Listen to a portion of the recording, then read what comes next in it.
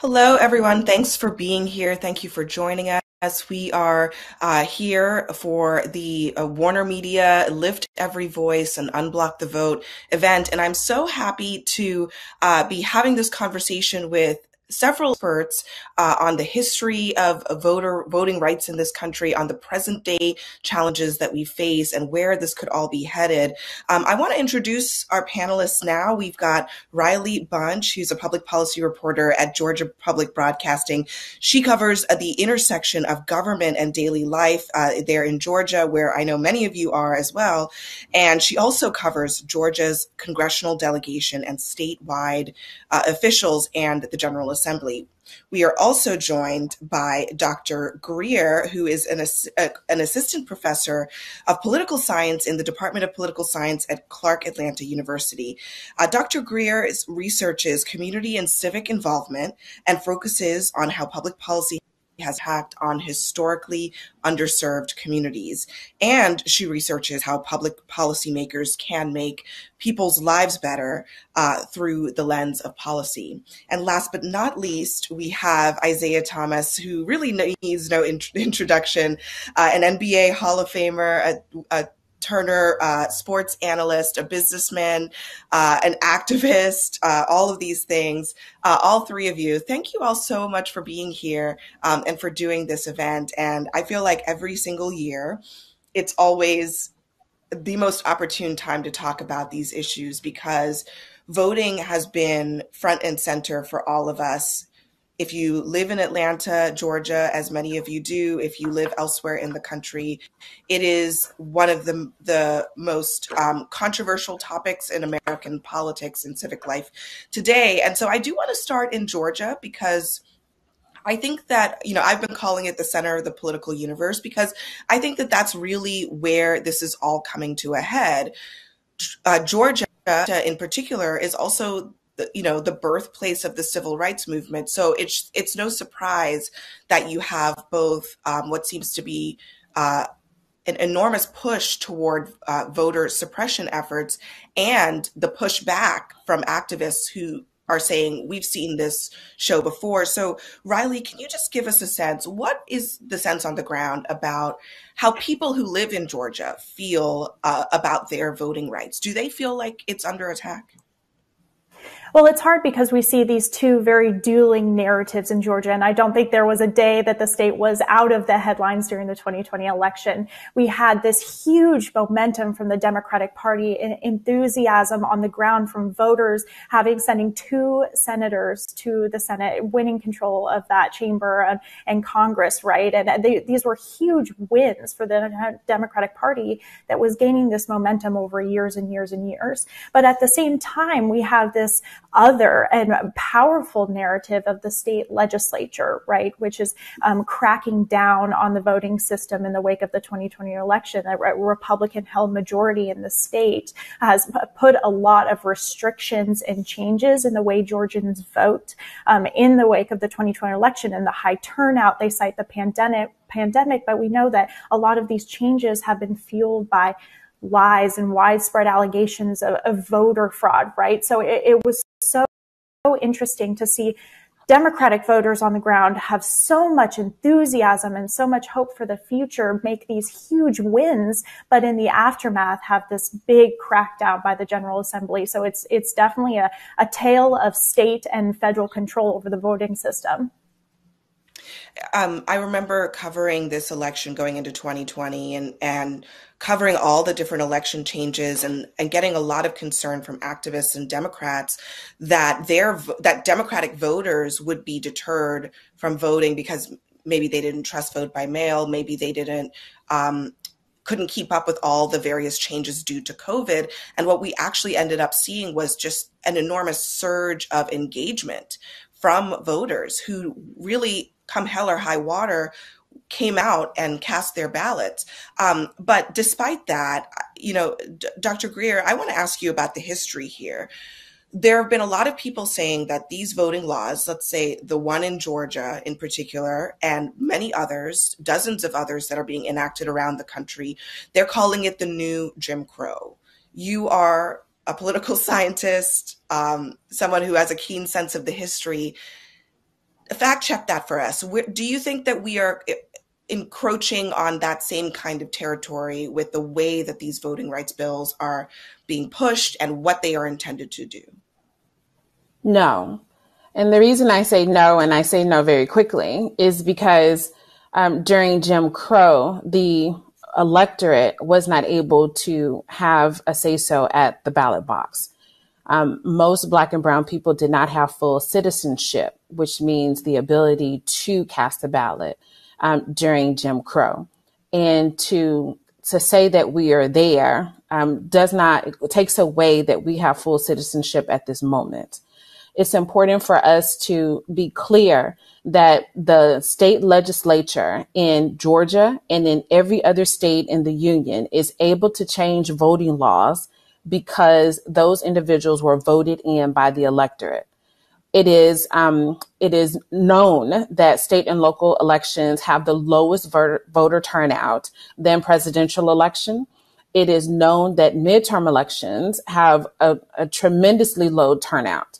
And because the universal we do not fully and actively participate, particularly during midterm elections, particularly during the elections where the legislature in your particular state is on the ballot, because we don't pay attention to those aspects, to those elections, then that legislature is able to pass the laws based on those that participate. And I think we have to take full ownership in that we as citizens have the ability to create the laws that most benefit the masses. We as the electorate, because of the ability to vote, have the power within us to participate, to change who the governor is, to change who the legislature is, to create those policies that most benefit those in the masses. And when we don't really take ownership of that, and when we make assumptions that people who are in government who may not have been representing you well will all of a sudden do the right thing, does a disservice not only to us, it also does a disservice to generations to come. That's such an important point, that people have to vote, not just in presidential elections, but in other elections that actually may have more impact on their day-to-day lives. And, Isiah, I want to ask you about this because there are two sides to how the sports world should engage in these issues. There is, on the one hand, pushing back against voter suppression. And then on the other hand, it's exactly what Dr. Greer is talking about, encouraging people to actually participate in the election cycle. You can reduce the barriers to entry to voting, but if people don't actually vote, what's the point? So I want to ask, what do you see the role of the sports community is in engaging with the broader public on this? Because we all know they have an enormous amount of influence. I mean, more people are watching the NBA and the NFL and our sports leagues than they are watching, the evening news. So what's the role here? What are you already seeing that people are doing to help influence this issue? I would like to, echo the universal we in terms of participating in democracy and not only participating in it, but also inspiring and educating about the system that we live in and how we're governed and how it truly works. And what we can do in sport, because we do have the boom mic, so to speak, where we can speak for the voiceless, because every night we are interviewed, every night we are spoken to. So it's really up to us to really speak for the communities that we come from, and not only speak for those communities, but really speak to try to inspire others to participate and also continue to educate about what's happening in this democracy, what's happening in this America, how we're classified, and what our powers can truly be by coming together and voting for all specific interests. It's when we talk about race in sport, when we think about race, we think of competition. Our group against your group, right? And who moves collectively together to win. But outside of sport, what we find in our everyday society, our Black and brown communities have lost the collective we to participate in the race. And when we talk about race, it has two definitions. There's race in terms of competition, and then there's race in terms of the way the American society works. I'm gonna probe you on that a little bit more. You said the African American community has lost the sense of collective we. So do you think that today that there is less of a universal sense that we are all rowing in the same direction? Is that a bad thing? Uh, is that something that was characteristic of past eras that out of necessity? I'm curious if you could just speak more to that. It's a very nuanced question here, because in the political system, the way we are classified and grouped, by the census every 10 or so years. I've lived long enough to be classified as Negro, Afro-American, African-American, Black, brown, people of color, and the Hispanic, the Asian, the white community, they collectively pool their resources and they work in this race economically to support each other. Whereas the African American community, Afro-American,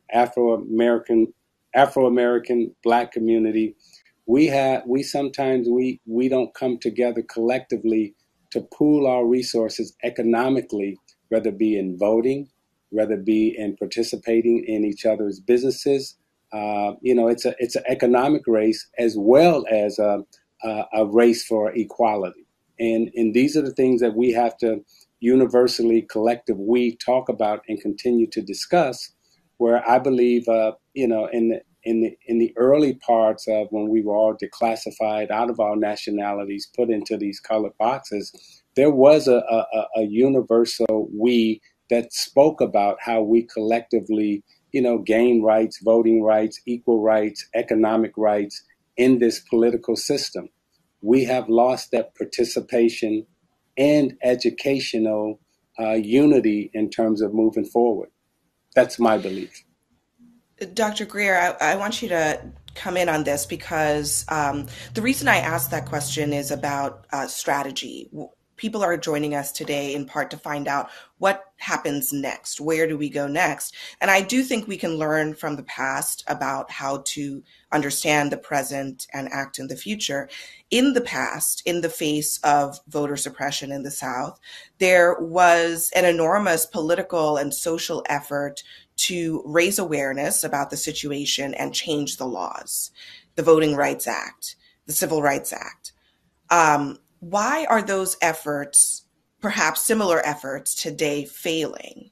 Do you see big differences that can help us understand what's happening now? Actually, it's interesting you should ask the question, because this is my new venture that I hopefully am turning into a book. And it is specifically about how one can move from protest to actual policy. And part of that effort is, number one, yes, understanding historical strategies and tactics. At the same time, that there needs to be some change when it comes to today, when it comes to some of those tactics. Number two, it's important for us to understand that in the civil rights era of the 1950s and 60s, it was about having access to the ballot box. While you had the economic and social and living conditions may not have been addressed during that time. Now you have access to the ballot, yet from a social, from a economic standpoint, we are failing in those aspects where you see mostly Black and brown areas having challenges with having clean water or air pollution, healthcare disparity, food insecurity, and the like. So what is different and perhaps what needs to come together is that there tends to be a camp now where we want to, or we're repeating messages of victimization and disenfranchisement that may not be there when it comes to access to the ballot box. That's a matter of educating us. So, for example, one could argue that when it comes to the state of Georgia, in urban areas in particular, in urban and suburban areas, the new voting laws in Georgia actually is helpful because it expands access to the ballot, particularly on weekends. There are mandatory weekends, whereas before, depending on your county, then your county can select whether or not you can vote on weekends, how long on weekends, and such. Now you have that access. So here in Georgia, you have 3 weeks of early voting, one mandatory weekend that every county has to obey by, and then another one that the county can choose. So there is that opportunity there. The question is, are we educating each other enough, not only about structures of government, as Mr. Thomas noted, also about the specific issues? In the research that I'm conducting, it's important to have an umbrella where you have a universal message and what that message is that we, the majority, can agree upon. And then understanding that when it comes to a particular state or municipality, to customize those particular items that goes along with your particular state or city. Because what works in Georgia is not going to work in Florida. It's not going to work in Montana. And that's okay. However, are we clear on what the end goal looks like? And then can we customize strategies in order to get to that end goal? We have not come together on a unified goal, let alone how to get a strategy together to meet those goals. There's so much disagreement about exactly what you discussed, Dr. Greer, about specifically in Georgia. And I'm focusing a lot on Georgia because I do think that is one of the core places where this battle is being fought out, and where, in fact, some of the changes being made, for good or for bad, are being exported to other parts of the country. But there were some improvements, as you pointed out, weekend voting. Some of the worst parts of the Georgia bill were actually taken out, in part due to public outcry. And so the final product wasn't as bad as people anticipated. But there was one element of the Georgia bill that still to this day is a source of enormous concern, because it's about it's fundamentally about who controls elections, and removing that control from local people and moving it to a partisan group at the state level. And that's one of the things that a lot of people are looking at in Georgia. Will Republicans try to hypothetically overtake, for example, the Fulton County Elections Board, and under the guise of trying to reform the board and try to basically put in place their own election rules and regulations? And Riley, this is something that I know Georgia reporters are following pretty closely. How likely do you think that really is? I mean, Republicans say that that's hyperbole, that this is not going to happen, that they're not going to take over the board and close polling sites and take people off the voting rolls. But do you think it's a valid concern? And how is it playing out right now in Georgia?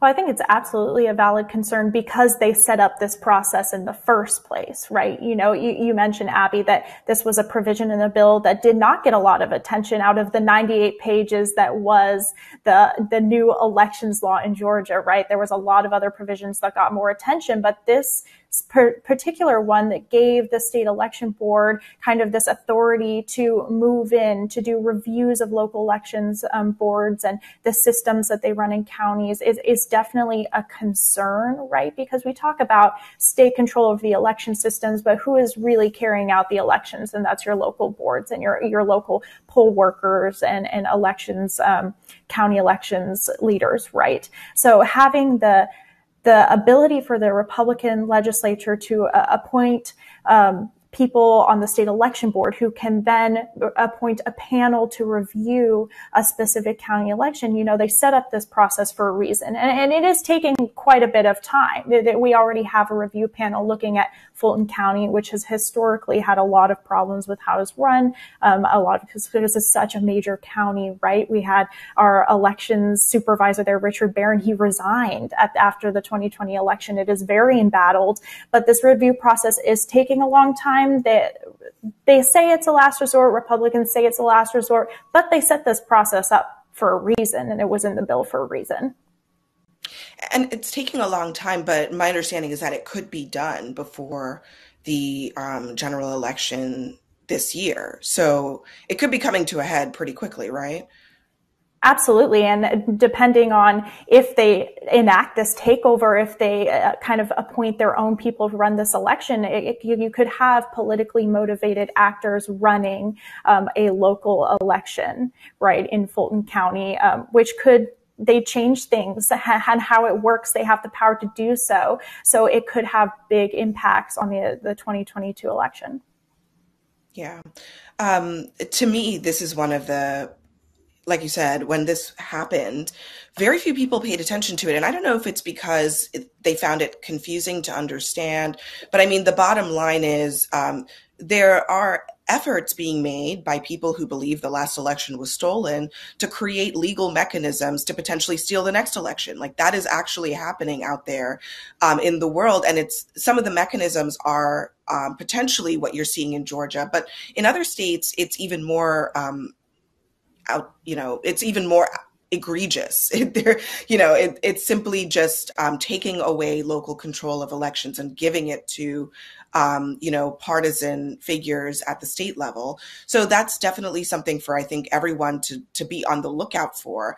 But I want to ask about, there is so much concern, and I think Dr. Greer, I actually really agree with you, frankly, that there's probably a lack of prioritization of things that are real concerns versus things that are less concern.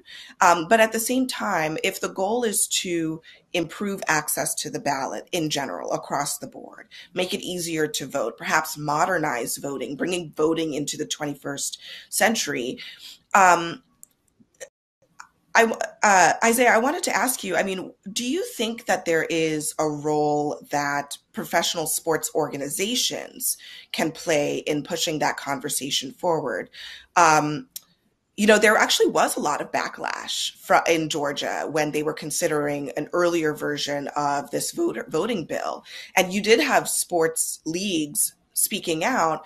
But, do you think more should be done when it comes to sports organizations, which are at the end of the day businesses, to weigh in here and say, we want to operate in states and in places where there are minimums for access to the ballot?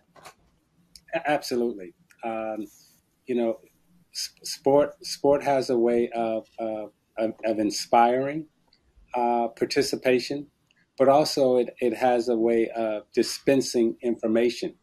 And as I listen, I take the sports analogy and keep coming back to, in politics, they like to say it's political sport, where it is competition, and you have one group that's fighting to make it best for them, and you have another group that may not be participating at all, and we may be complaining, but not necessarily showing up, participating, getting the information, and making ourselves present and known and fighting for what it is that we believe in and how we want our system, this democratic American system, to work.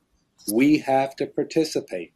And if we don't participate, you can either participate or complain. And in sport, when you don't participate and you don't compete, then you get beat. And we need to, in sport, what we can do is dispense information. We have Republicans, we have Democrats at the game, we have black, white, all different colors, all different, races, religion. They all come together in one spot for 2.5 hours, and they root for the team in red or they root for the team in white. And what we can do in sport is continue to participate and dispense information and try to inspire everyone to continue to participate in this thing we call democracy in America.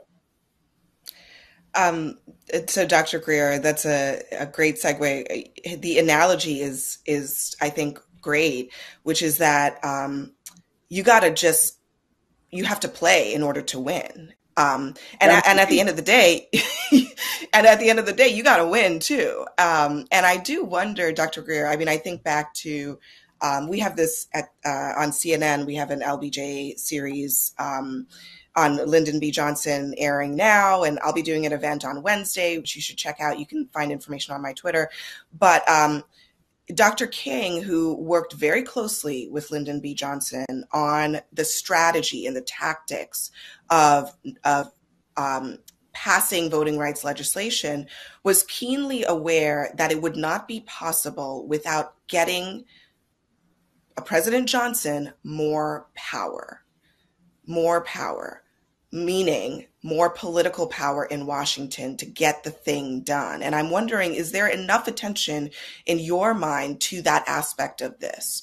If you don't like the way that voting laws are enough people who want to change the status quo focused on the fact that in a state like Georgia, Democrats don't have enough political power to prevent these things from happening. And in a lot of states, they don't have enough political power to stop the bad stuff from happening. Is enough attention being paid to that?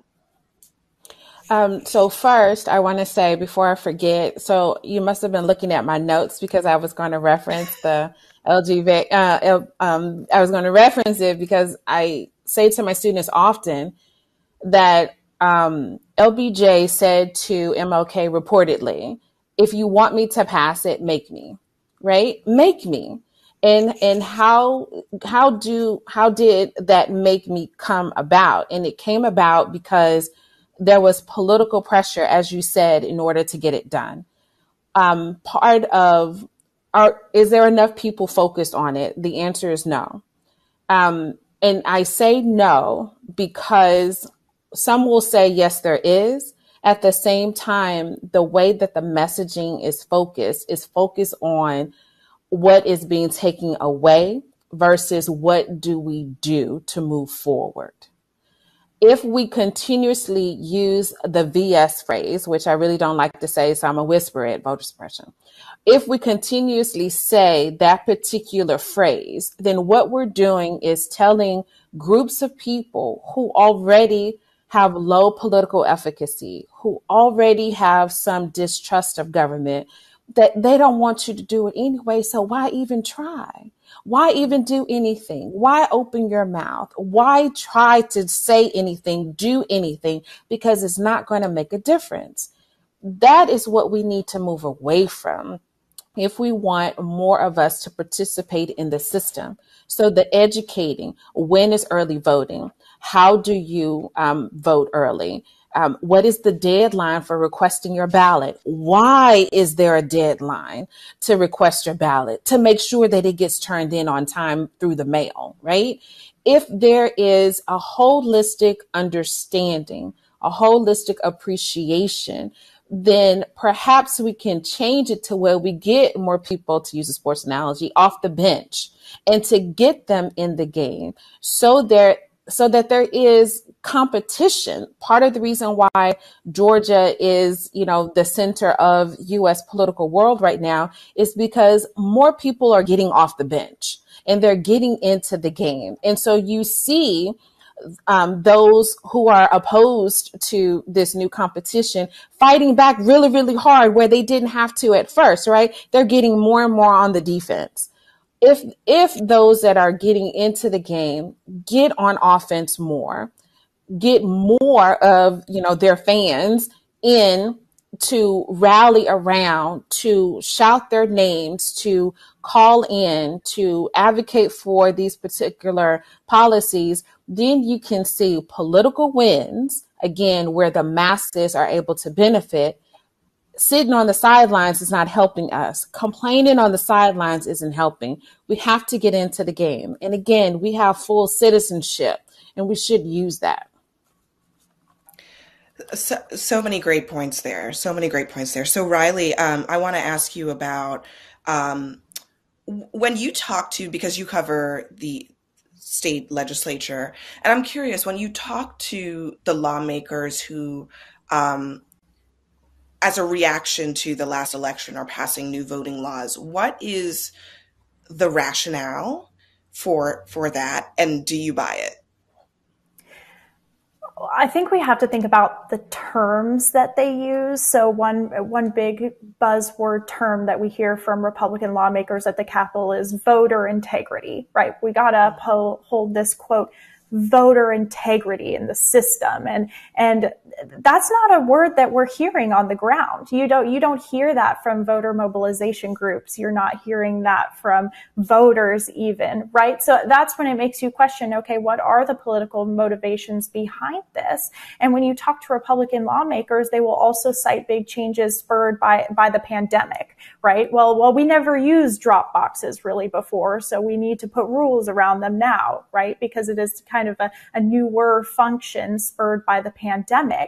But I think that it's widely recognized that a lot of these changes had to come from the Republican Party because of the notions that were being pushed by the former president, that there was this widespread voter fraud, right? That he was pushing this rhetoric even before the ballots were cast, and it hindered the Republican Party. And there's evidence that it actually suppressed turnout for them, right? That there was so voters that didn't turn out because they didn't trust the system. So the Republican Party needed to act also on their behalf to show voters that, look, we are doing something to fix the system, to kind of play into this big misconception that there was something wrong to begin with, right? And that's what we hear from Republican lawmakers, but we know that there's this bigger forces driving the changes.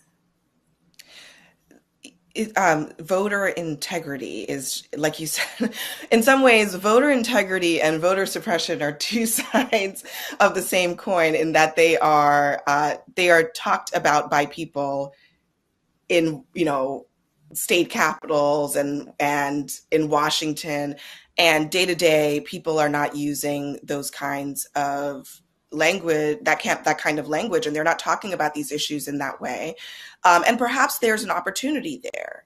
So, I kind of want to look forward with all of you and sort of ask, okay, where do we go from here? If the solution is perhaps participation, education, engagement with voters, do you see an opportunity, if you were to give advice to, let's say we're giving advice to people who are interested in making our democracy better, in fortifying our democracy, what advice would we give them for how to make our democracy, our union better when it comes to giving people better access to engage with their elected officials? Where would you start first, Isiah? Do you have a place where you go to first to say, we need to start here? This is what we need to talk to people about every single day. And if we do that, this is the thing that I think will get us a little bit closer to a healthier democracy. So I would say two things. The first thing that I would talk about is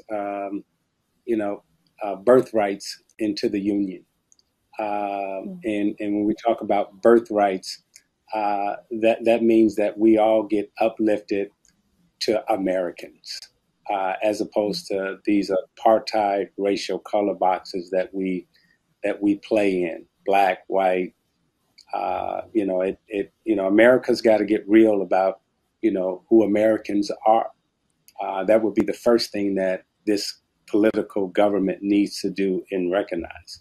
The second thing I would say is, when you talk about education, the truest form of education is participation and observation. Right now, we have too many observers of the system, not necessarily participating in the system.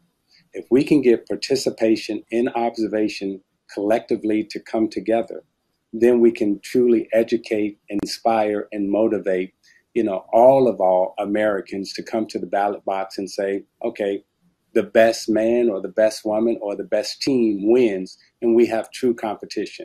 And of course, in the course of a game, there's going to be one team with strategy. Democrats going to have their strategy. The Independents going to have strategy. The Republicans going to have strategy. Okay, who message best? What information gets out? But at least we're all playing from the same page, and the rules are the same. Right now, the rules are kind of one way here, one way over here, and this system needs to come together where we all playing and reading from the same sheet of rules. Dr. Greer, do you have any thoughts? I do. I know you have thoughts. I shouldn't say that. I know you have thoughts. They're all very, very smart. So give it to us. Thank you. So the first is understand Civics 101, structures of government and separation of powers. Who has the ability to do what?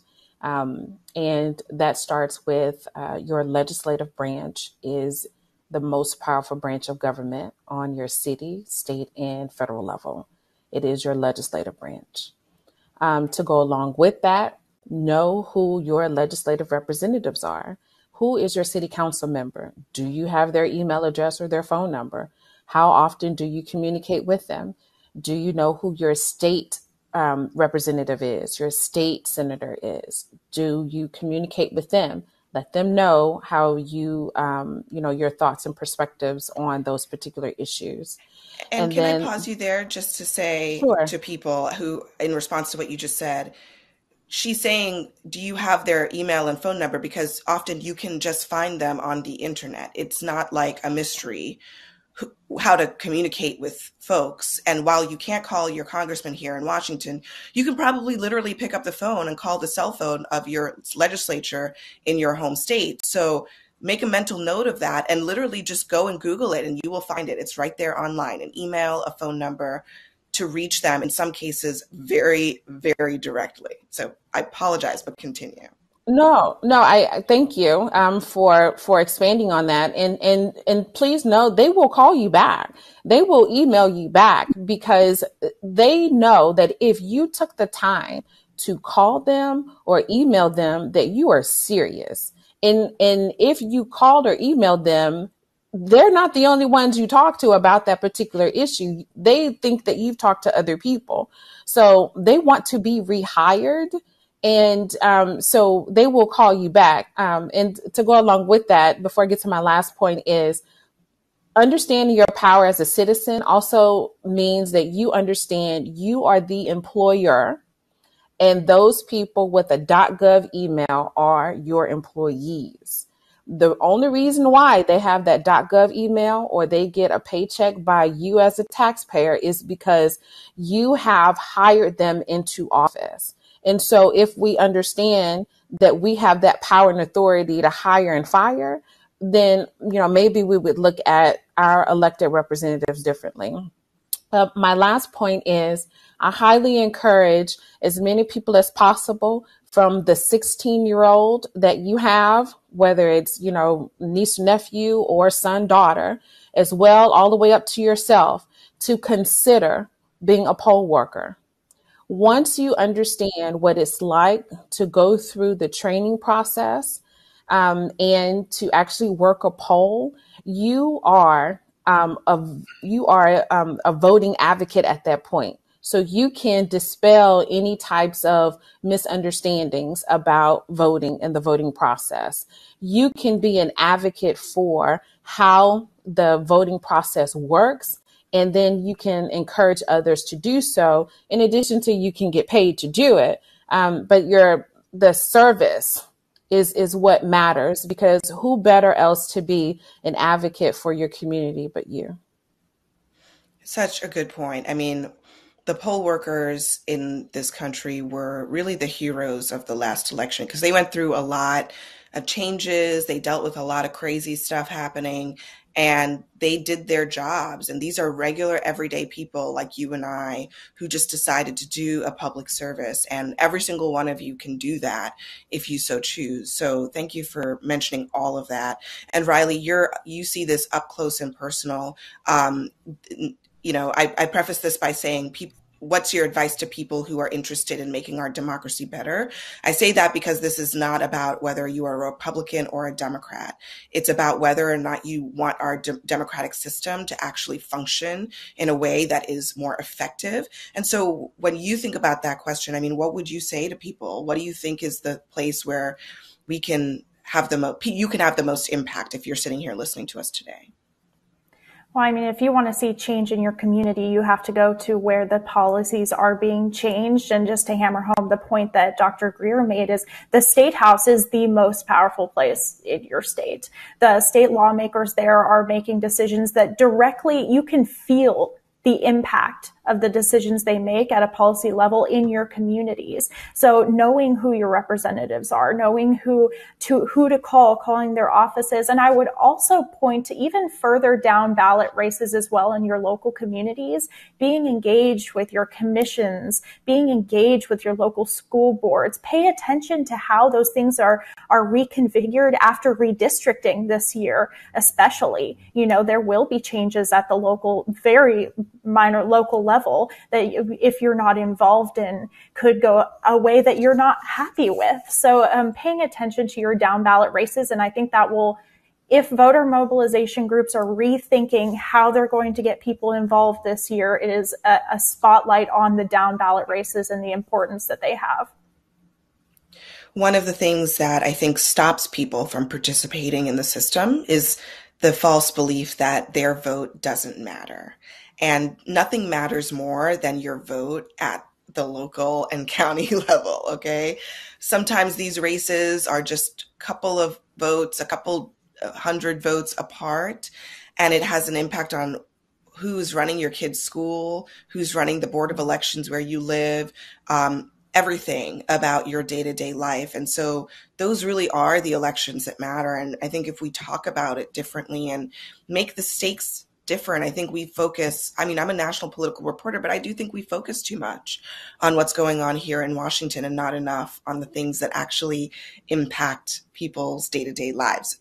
So on that, I want to thank all of you for being here, Dr. Greer, Riley Bunch, Isiah Thomas, a great conversation, and maybe not what you were expecting. I do think one of the big takeaways here is that we have the power, right?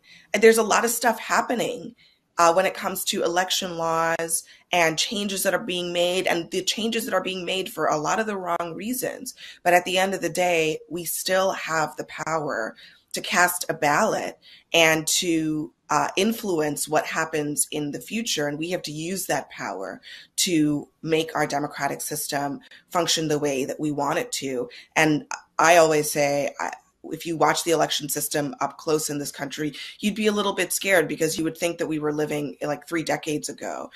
There are a lot of things that can be modernized about how we do this. And until we can have some consensus about some basic things, like in a society in which this is a supercomputer, that we should have more efficient elections. That's a basic thing that I think we can all agree on, and we should start agreeing on those things. But for you all watching at home, I hope you take everything that was said here, and I hope some of it was useful to you. I hope every single one of you goes and finds your local representatives and gets their phone number and puts in a phone call. And with that, I want to thank you all again for being here, and I hope you all have a great rest of your day.